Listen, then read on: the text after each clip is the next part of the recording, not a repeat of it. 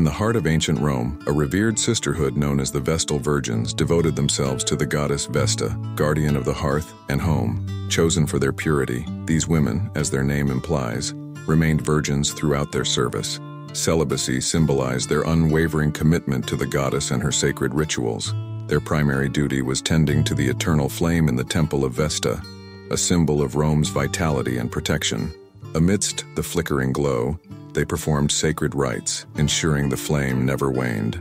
The Vestal Virgins also presided over significant ceremonies like the Vestalia, a festival honoring Vesta, and safeguarded revered relics such as the Palladium, believed to shield Rome from harm.